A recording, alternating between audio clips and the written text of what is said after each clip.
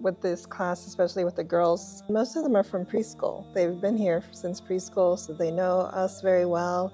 We're very comfortable. We're kind of like their second family, I guess you could say. I feel like the school as a whole is like literally the village that, raises the child. And I think, many parents have said that too in the past. Just reflecting on the senior class this year, in particular the boys who, most of them who I've seen come from being little boys all the way up through high school.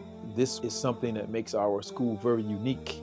I have often said that it is a weakness and a strength, but I think the strength outweighs the weakness, meaning that if these students grow up together and they feel the bonds of brotherhood and sisterhood, as we hope they do, it's something that will stick with them for life. And that, as all of us, we can remember our school days.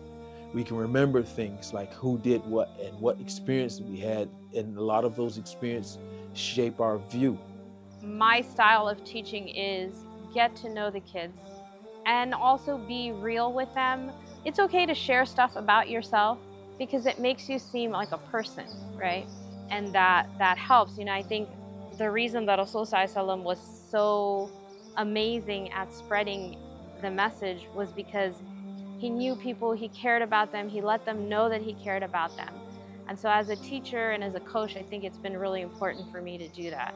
To see these young men and women now move on to the next stage in life is very gratifying. And we have great hopes and aspirations for them. And we hope that the foundation or the seeds that have been planted here is something that will carry them through. I feel like this year especially, this class has a very special role to play.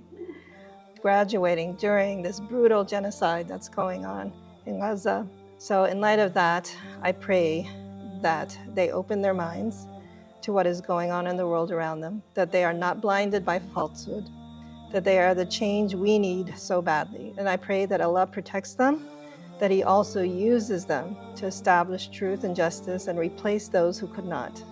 And our students have been given the foundation of the Qur'an and Sunnah, and so they must now build upon that, a fortress from where they can become leaders for our ummah, hopefully one day uniting them under the banner of La ilaha illallah.